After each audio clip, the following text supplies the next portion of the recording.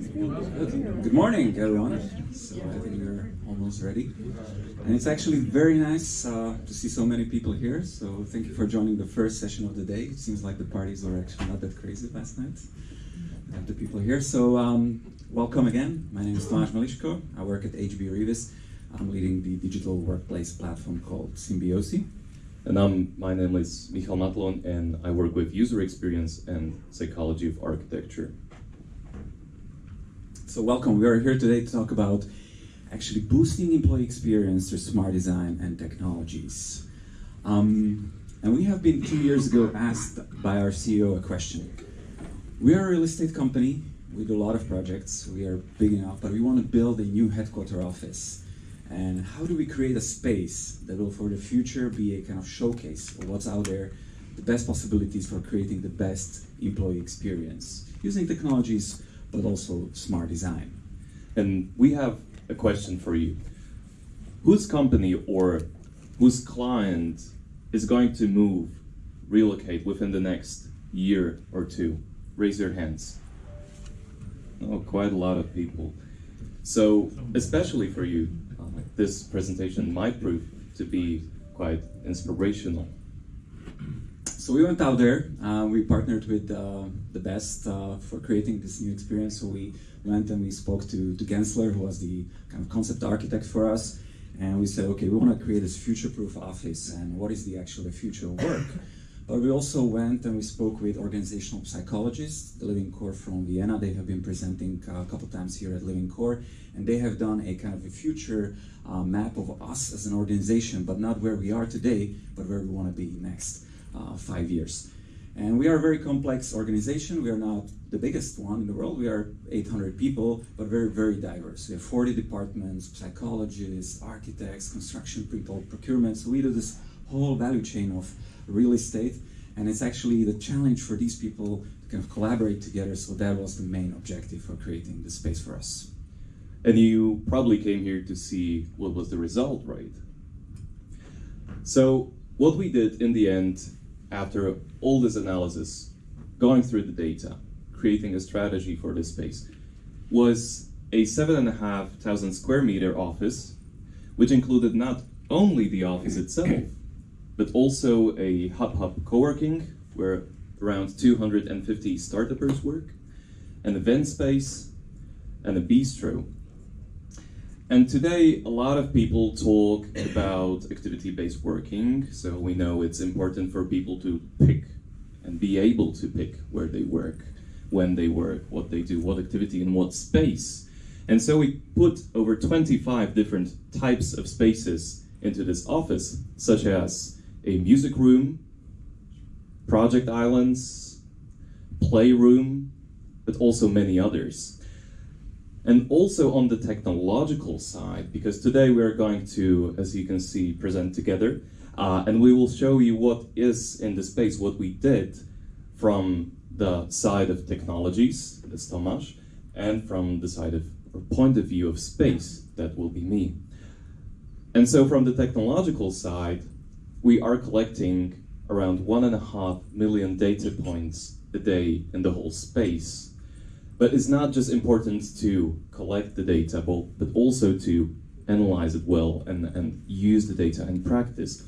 And this is why we are connecting all this data in one of the most advanced smart building analytical systems. And we want to show you today how space and technologies connect together in this space to create a great employee experience. And we are going to do that through 3 main topics. So the first one is well-being, how it all supports us being healthy, not just physically, but also mentally. Meeting habits, so how to support good meetings and people meeting the right way. And also interactions, how a well-designed space with the right technologies can support people interacting in the space. And so let's jump into the first topic, which is well-being. We are aiming for the space, well, we are currently in the process of it being well certified, so a lot of design decisions were shaped by the certification itself. And so the first topic we were solving for was active design.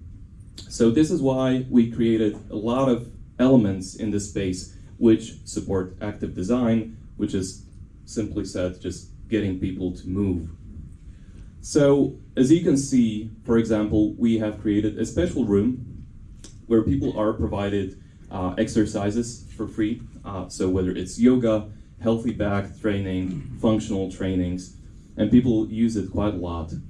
Then everyone has height adjustable electric desks, and we also have quite a lot of bikers in the building, so we created amenities for them, such as bike storage, lockers, showers, and also different exercise tools located throughout the space. So usually when you walk into some department and you see this pull-up bar, there would be this printed out Excel sheet where people put their records, like how long did I hang on the bar longest, or how many pull-ups, right? How many pull-ups I did. But the main feature within the space when it comes to active design is an internal staircase.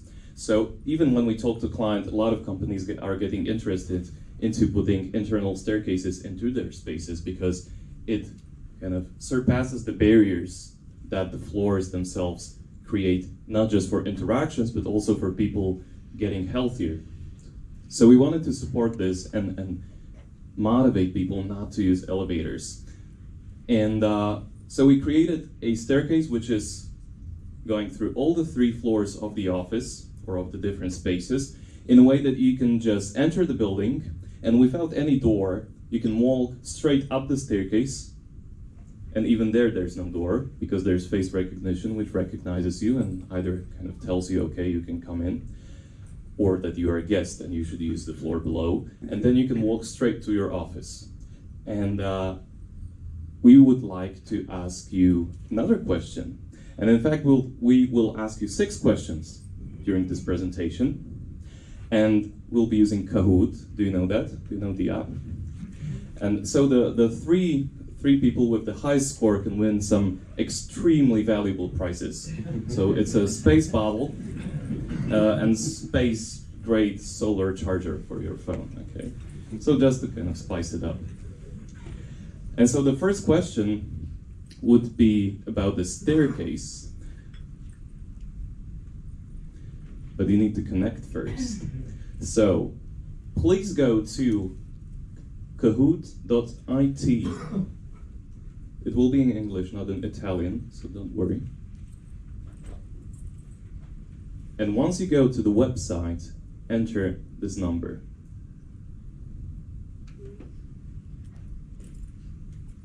We hope you don't crash the Wi-Fi, because we'll be showing you some live data and we need Wi-Fi for that. Good, you can select, you need to make up your name. It can be a real name, but it can be an ET, you know.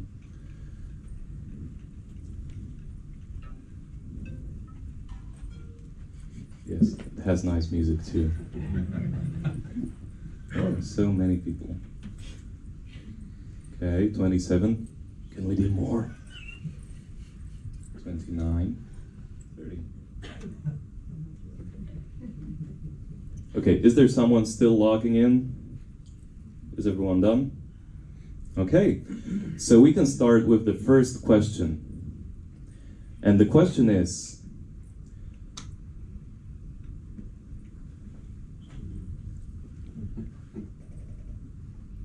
with 300 people in the office daily, how many times is the staircase used?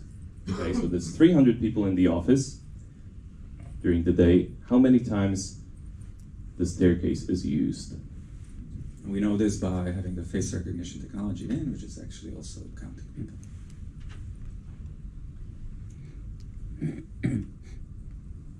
Okay, as you saw. Wow, yeah, 580, that's the correct answer, and most of you guessed correctly, actually. So, we were also quite surprised by this, because we thought that, well, no one will use a staircase if they can use an elevator, right? But it seems, because the staircase was also built based on our own research about how to build a good staircase that people will want to use, that this actually works. If you build a staircase which is comfortable enough for people with no barriers, and so on, people will start using it. Another topic which is very important, of course, and you've heard about that a lot also at this conference, is acoustics. So that was very important. And so we covered more than 25% of all walls with acoustic materials, whether this one or acoustic wood. And we also did what is an acoustic open ceiling. So usually in the offices with open ceilings, with all the hipster offices, you know, with where you can see the concrete and so on, it's not acoustically not very good. But what we did here is that we actually used an acoustic foam, which absorbs 90% of all sounds, but you can still see the technologies. So we have an open ceiling, but it's acoustic. Another one would be biophilia, a topic that you probably also heard about, which is about bringing nature, but not just nature, literally plants into the spaces, but also many elements which you can find in nature, whether it's natural materials or whether it's kind of some abstract principles such as curved corners. And so you can see here that apart from all of these things like plants, natural materials, curved corners, we have also created an outside terrace with a natural view, which became very popular. Well, now it's not November, it's September, yes. So it's kind of course, slowly getting to less and less, but during the summer was full of people. Yeah. And then also distractions are another topic which you've probably also heard about in a lot of these presentations at this conference. So we know that distractions are not only bad for productivity, but also for well-being because they make you more stressed. And so we created 19 of these focus spaces along with a library, which many people can use at the same time, but it's a quiet space. So even if your boss comes and they want to fire you, they cannot do that in the library. And we have partnered with Steelcase for a research about focus spaces. So we have 3 of these experimental focus spaces within our office, and we are measuring how people use them, whether through occupancy sensors, noise sensors, and also people's ratings. Perfect. So now we're going to look at actually some live data. So I'm going to be connecting to our office, and I would like to show you a couple of the digital capabilities and products that people can actually use. And we didn't actually want to create a smart building just for the sake of having the data and the sensors. We went out and actually we talked to people and said, what kind of things would make sense for you? What would make your day in the office a better experience? So the first product I would like to show you, or first technology that people have the access to in the office, is a digital twin. Okay, so this is a live digital twin of our office, and it's available in an app, so people can interact with it in an app, but also we have these totems like you would find in a shopping mall so that you can come to it. And let's put ourselves in the shoes of someone who is actually new to the company and the first day, and it's a very complex space. It's located on 3 floors, 7,500 square meters. So the person can actually come to it and explore it. Actually, it's done in a computer game engine, Unity. You might know it. You can actually, this is the engine that you would use for some of the computer games out there. So we wanted to make it really nice and interactive. So let's say you come to the totem and you're looking for different departments. As I mentioned, we have quite a complex organization. So you're looking for the construction department or the finance. So it's just a very simple way for you to get to know the space. Also, as Michal mentioned, we have a lot of these points of interest, so different space types, so you can actually click on it and get to know, okay, there's a music room, what is the functionality of that? But then we come to something more advanced when we try to educate people about the importance of knowing what is the space quality around you.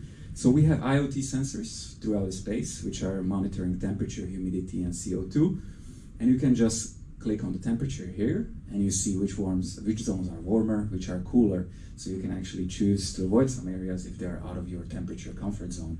The yellow one is the warmer one, and the green ones are the cooler ones. So you see really that although we have this ability to maintain the space temperature, people come, we have these smart tablets, which I'll show you in a second. So some people just change the temperature, and then you create different zone types. So still you have the abilities to choose the environment based on your preferences.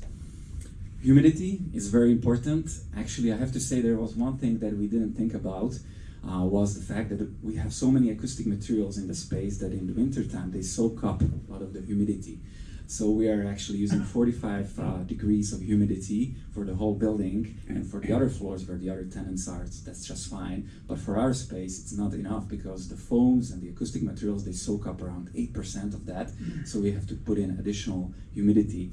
And that's one of the things we were able to find out because we have these sensors throughout the whole space. And the same for CO2, very important. So now we're looking at CO2, so whatever is green is fine. We're actually noticing that the CO2 throughout the open areas, these are these boxes here, so these are the kind of areas where people sit, is actually usually very good, so below 800, so excellent for us most of the time. But sometimes in the meeting rooms, like we can see here, this meeting room here, has a potentially certain situation where the CO2 is around 900 ppm. Now, people can know about it from this view here, but also there is a tablet in the meeting room, and they get a notification that something is happening in that space. So when I go and we can check more detailed information view, so the facilities management would have this kind of instant overview of what's happening in the space, so they can actually identify. Actually, the room we were looking at with this orangey color, that was the meeting room number 9. So that's the first one, and the CO2 there is 1,156 ppm. But basically, we have the capabilities to boost more air into spaces where it's needed at the moment, but probably what's happening there is that people are overusing that space, so they brought more chairs in there than the space was designed for. And actually, this is happening throughout many of the meeting rooms around the world, just people don't know. So for us, it's very important to notify people about that situation. And as I mentioned, in each of the rooms, we have a tablet. So we're now looking at meeting room number 5. So this is a live reflection of that meeting room. And we have the capabilities in that tablet to integrate a lot of the use cases. So this is a second product. We call it Space Experience Tool. And we integrate it on top of standard building management system, which we have in the space, smart functionality, which we thought will make people's lives better. So the first integration is with booking system. So here our colleague Danica, she has a meeting there, and we can extend the meeting by adding 15 or 30 minutes, goes directly to Outlook. For more than 30-minute bookings, we still want people to use the Exchange, so the Outlook, where they can actually configure the setup of the meeting room itself. Also, you can choose your scene, you can change the light, shading, and temperature based on your preferences. But also you get a notification here in the top right corner not to open the window because the humidity outside is just too high and the system will not be efficient. What we can actually check is the responsiveness of the system. So we have a camera there, it's our demo room, so we're not doing anything illegal there. People know that we can actually look at them. So let's put down the shades. Let me quickly change this here. Bang, goes straight down. So the system is very responsive, very quick. And this is 1,000 kilometers away. Yeah, and the Wi-Fi connectivity. So we were very happy for the system to be very quick and very responsive. Looking at other functionalities that we have integrated in the system itself, so there's the information about the air quality here. So let me just put this up there. Okay, so temperature, CO2, we're notifying people why it's important, so they can click on the CO2 levels here, and as you can see, there are certain peaks, so the CO2 is going up when there is a large meeting in that space, but also air supply is going up. So automatically the system is trying to help you. Once the CO2 goes past 800 ppms, the system is actually taking air from where it doesn't need it and putting it where it's needed. Also, the next level for us will be based on the fact that the building knows that there are certain meetings happening at certain times. It will pre-boost the meeting room with the maximum amount of air just because it knows there's going to be a large meeting happening in that space. And also, there is a capability for us to use additional services, so you can report an issue, depending on what type of issue it is, goes either to IT or Office Experience team. But we have this super fancy functionality that people just love. We have a barista, so people can actually order a lacto-free espresso, and it goes directly to the barista, and you are served the coffee into the space. We have another question for you. First, you'll be able to see what are the results after the first question. So these are first 3 places, but still others have a lot of chances to go higher. So, how much of working time are CO2 levels at these excellent levels? So, it's 25% of time, 70% of time, 87 or 98% of time. In the open areas, how well is the system keeping up?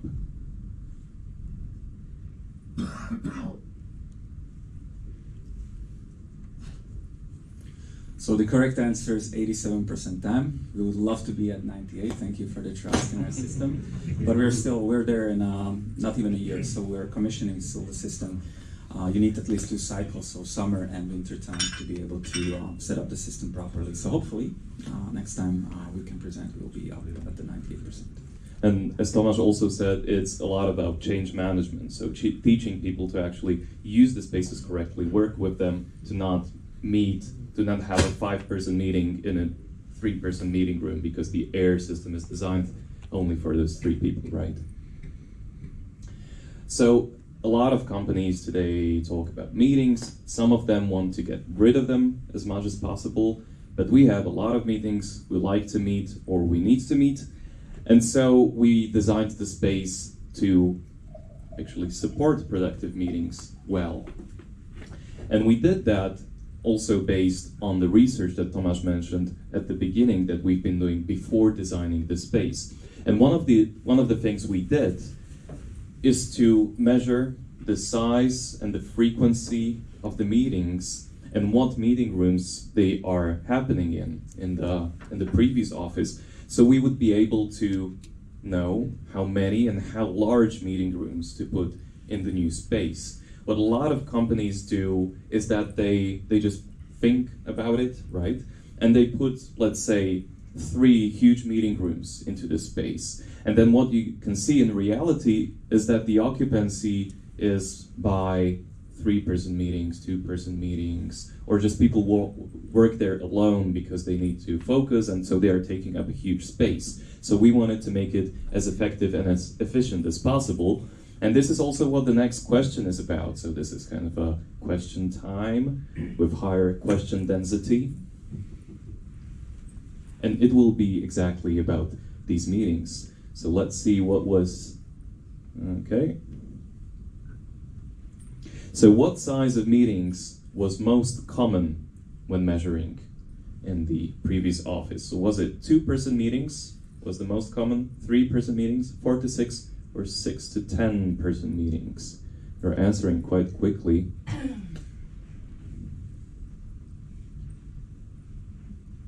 You're very productive. Oh, so there was a lot of different guesses this time. And the correct answer is indeed one-on-one meetings. But we'll also in the presentation see what was the exact category distribution. So 11 plus meetings, that wasn't even an option, because luckily that was just 1% of the time. You know that these huge meetings, they can be like really inefficient. And it's even difficult to design a meeting room for that. 6 to 10-person meetings, taking up 15% of time. 4 to 5-person meetings, 20%, so it's growing. 3-person meetings, 21% of time. And one-on-one meetings, who wants to kill me? 43% of time. So if you put together one-on-one meetings and 3-people meetings, you get 64% of all meetings. So what we did in the space is that we created a lot of meeting spaces which are not for large amount of people, but we put a lot of these small 2-3-person meeting rooms throughout the space. So now you can really use the space efficiently. Good. So we're going to look at next use case, and that's helping people to actually find meeting rooms. The research says people waste on average on a weekly basis 50 to 60 minutes by not being able to find a meeting room, a desk, or a colleague. So in our virtual office here.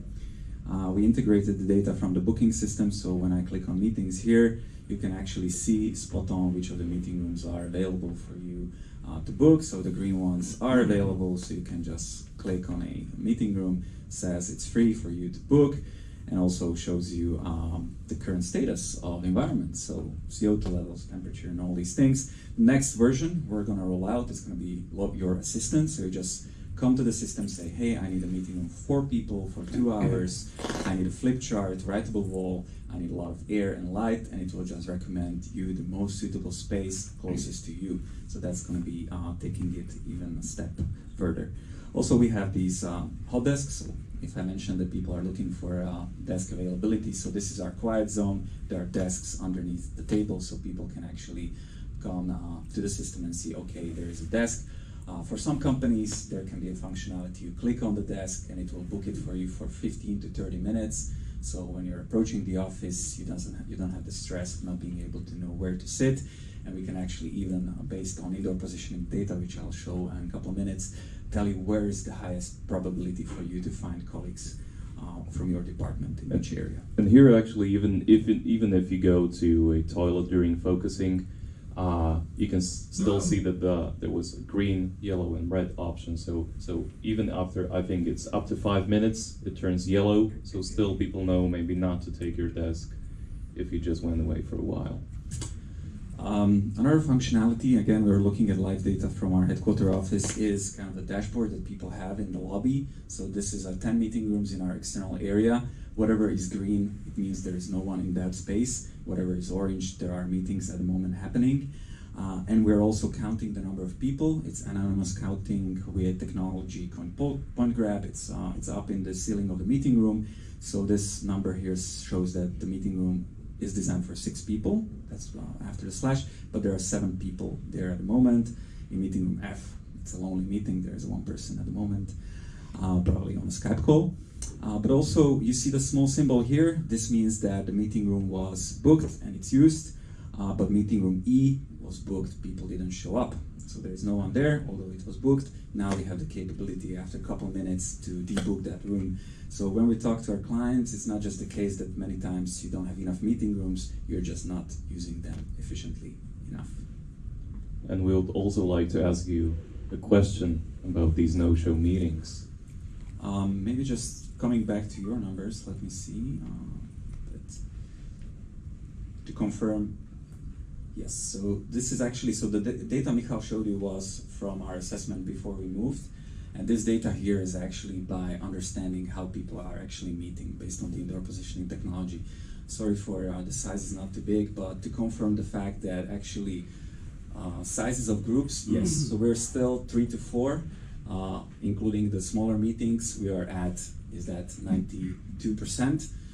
So that's confirming the fact this is actually the actual data from how we use the space.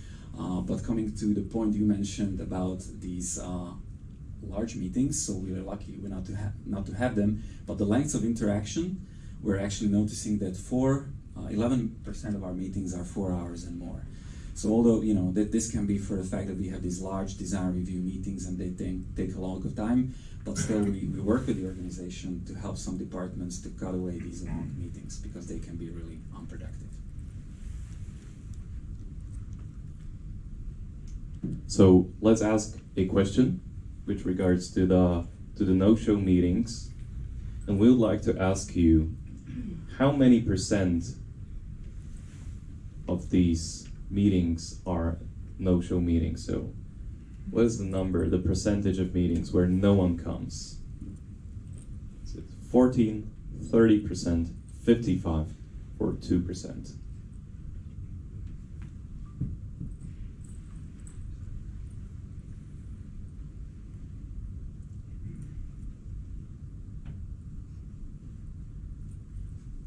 So, no one was that optimistic.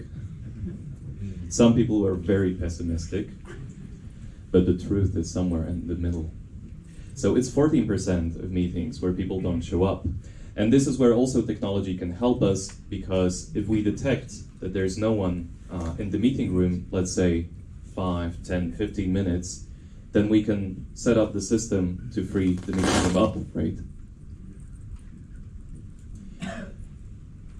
And the third topic, as we said at the beginning, is interactions. So well-designed space can support interactions. And so why would we want people to interact? Well, of course, to socialize, to create relationships, to exchange ideas. Because if a lawyer meets with a designer, sometimes the multidisciplinarity of the situation can help us solve some problems. And so problem solving is the next reason. In the old office, we were very divided, and this is not good for the interactions. So we were not only divided into 3 different floors, but technically into 2 different buildings, although the lobby was kind of in the middle, so it was connecting it all. People working here, they were behind, imagine such a wooden wall. There's a door. The door is also wooden, so you cannot really see it. But there was a whole design department behind the door, and so we called it Narnia. So no one went there. So in the new office, although as we saw the whole space is on 3 floors with the bistro and the co-working and the event space, our whole office for around 400 to 450 people is on a single floor which goes around the building. So there's no vertical barrier between people. So that's one important thing. And we have another question for you.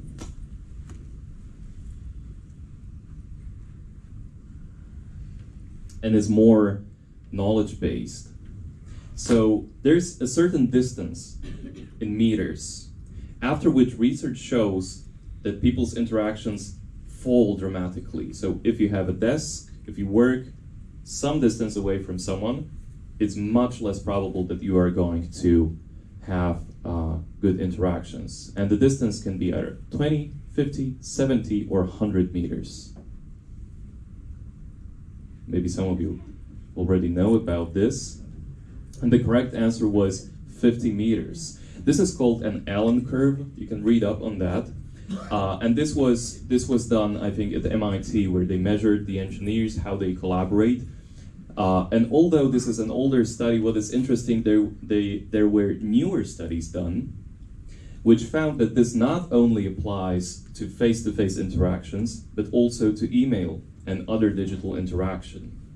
So it's really important, and that's what also we do, what we did for ourselves, what we do with others, is to really think about what departments need to collaborate and putting them in the right neighborhoods together. You can fix a lot of problems with collaboration this way. Also, in the old office that you saw before, people were using these small, not very pleasant kitchenettes, which were located near to their department. So some people just came to work, they started working, and they wanted a coffee, so they just went across the corridor to the nearest kitchenette, they made their coffee, they went back to the office, they met no one, or just few people that were already working nearby. But what we did in the new space was to centralize this function, to put it really in the middle of everything. We created this large social zone where it's actually the only 2 coffee machines on the whole floor for 450 people are here. As you will see, there are also other options on other floors, but for this floor, really, if you want coffee, if you want to make yourself a lunch, you have to come here, you have to meet people, and at least personally, for me, was quite efficient in supporting meeting new people, because I have met many new colleagues there, which I have not met for 2 years before in the new office. And so it looks like this. This is one of the kind of main dining spaces, which is very popular, especially when there's food, which we do once a month.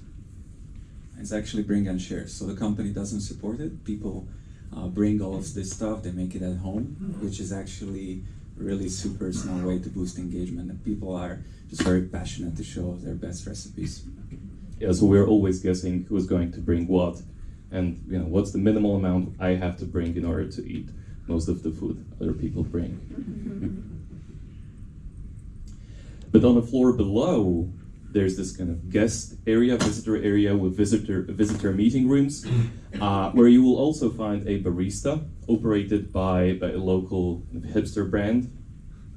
So we are providing free coffee to both employees and guests, and it's not just your ordinary espresso, but as Tomas showed in the meeting room controls, you can have anything lactose-free, lactose-full, half and half, lactose-free, lactose-full, cappuccino, maybe not frappuccino, but sometimes they had ice cream, I think, or hot chocolate in the winter, right? That's very nice. And so this area is also kind of designed as an informal meeting space, as a cafe.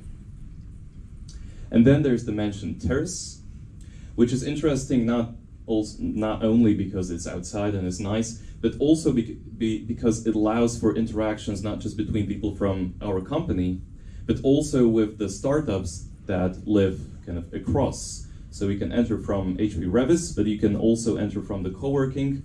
And so this is a nice way of connecting kind of the corporate side of things, corporate people and startup people.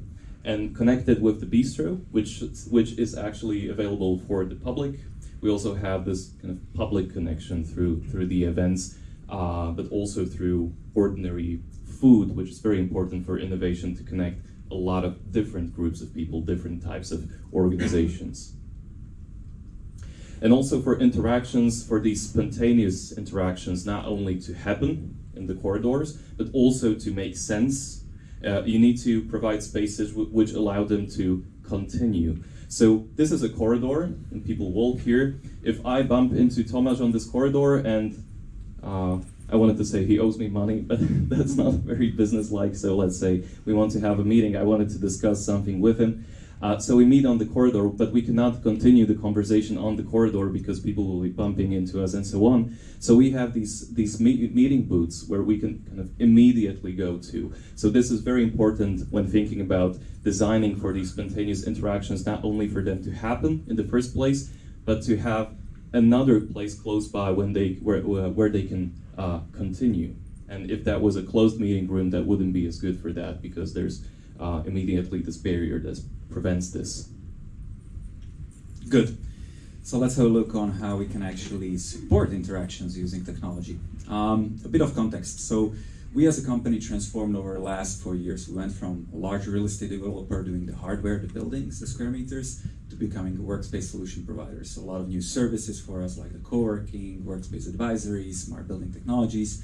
So we actually need to understand how to be a very fluid organization. And maybe it's the case for many of you that your strategy cycle in your company is not 5 years anymore. It can be 2 years, 1 year. So we want to be actually relevant with us as an organization, but also with the space itself. So what we did, we incorporated indoor positioning system throughout the whole space, the most accurate we could find on the market. So the accuracy is 0.8 meters. This technology is coming from a company called Kupa in Finland. It's very precise. They're actually able to monitor the hockey pucks in the Finnish league. So the accuracy was super important for us. All the people have a badge like this, and in this badge there is a active triangulating chip which sends out the location. Of course, this is all GDPR compliant. As long as you have at least 5 people in the department, you can actually know who the person is. So we're not collecting the data on the individual level unless person gives us the consent and gets a lot of benefits in return. So let's have a look on how actually the data flows in. So yeah, you see the badges moving around. So there's a badge, a person going around. And this is just to demonstrate the accuracy of the system. So the accuracy is 0.8 meters. The lag of time of data flowing in is 1 to 2 seconds. And actually this accuracy is super important for us for several reasons, and that's to understand how people use the space. And on a long-term basis, all this data goes to data lake, so we can predict the behavior of the building on certain days, on certain patterns. Actually, it works for bigger offices, but let me jump here into our UK office. So it's a smaller office. It's 1,000 square meters, located at 33 Central, beautiful building in central London. So let's see if there's more activity there. It's 8:40 in London, so usually we see at least 50, 60 badges moving in, but Seems like there's not a lot of people yet in the office. So it allows you to do a lot of things. So health and safety in case of you need to evacuate the building, you know where people are, but also gives you the ability to have functionality like find a colleague. So this is super useful when you want to be located. You can also opt out of the system anytime. We're actually noticing for our case, 93% of people subscribe to the system because it allows us then to give them understanding of how they use their space. So it becomes their assistant. There is a lot of insight we can provide them, whether they're not spending too much time in meeting rooms with high CO2, or also how they interact with other departments. So let's have a look at that, because that's actually super important for us to understand how people use the space. But coming back to what we can do with the data, before we touch upon interactions, it allows us to understand how people use the space. So you see different patterns of space usage throughout the days. So we can see our space is the busiest at Mondays and Tuesdays. And if I click on the common area here, this is the dining room that Michal showed. It's most active on Mondays, Tuesdays, and then it kind of fades down a little bit for the rest of the week. And the reason we noticed is that people on Sundays tend to cook their dish and bring it in to the office on Mondays and Tuesdays. And actually what we noticed, if people know on Sunday that it's gonna rain on Monday and Tuesday, they cook even more so that they don't have to leave the building to get their lunch outside. So that's the information for the facilities manager to bring in more chairs on those days. And then on Thursday, Friday, where the occupancy drops down, we can do like things like people can show their videos from their travel experiences, so we can transform the area and work based on the data collected. Also, we're able to analyze work styles. So here are two examples of departments that are completely different from way of working, two extremes, so accountants. And this is showing that they're spending 90% of their time at their desks. So the ergonomy of their space is super, super critical. Compared to senior managers, these guys are actually moving, using the whole space, talking to different departments, aligning. So 42% of their time, that's 5 to 6 hours per day in meeting rooms. So for those people, super important to know where are those meeting rooms, how to book the best one, but also what is the CO2, because if they spend 2 to 3 hours in high CO2 environment, they're guaranteed to go home with a headache. So they are actually very aware of that fact, because we're working with them, we're educating them, and with people that are spending a lot of time at their desks, they have a therapist coming in every 2-3 months, helping them to adjust their environment for most productive work. And we're a very complex organization, so there's a lot of the 25 departments that we have. So you as a space manager, but also team manager, you can actually look at the profile of how you use the space for different departments, and then see if you need different space types, or actually educate your people to use spaces in a different way. And coming to the education, so we previously worked as a quite siloed organization. We're doing buildings around Europe, and we need people to talk to each other to make these buildings happen. And previously, departments that need to be there, the ingredients for cooking the dish, as we call them sometimes, so they were siloed. So the development managers sitting together, the product design managers sitting together, and they would have 1 or 2 alignment meetings per week, long meetings.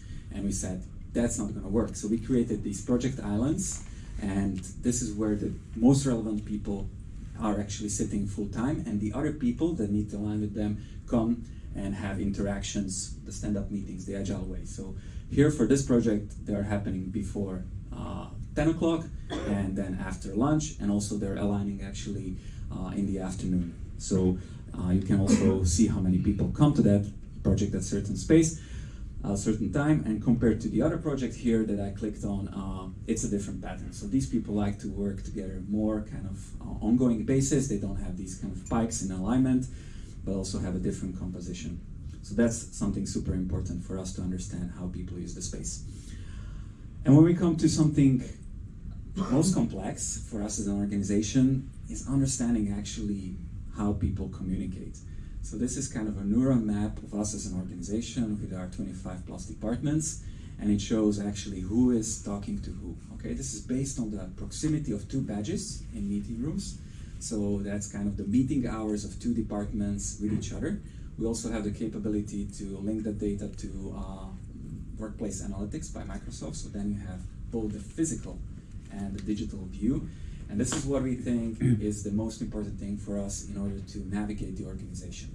Because when we see a drop in Teams interactions, then we can act upon it. And actually all this is available to everyone. So the CEO of the company cannot see anything more than an employee or a team leader. We want this data to be out, to be transparent, because there is nothing wrong than assumption on communication. If communication is bad, it's bad, but if the assumptions about the communications don't work, that's even worse. And an example from us, if I may kind of show things from our own kitchen, is that I'm pointing now to procurement department, which is the largest department in the company.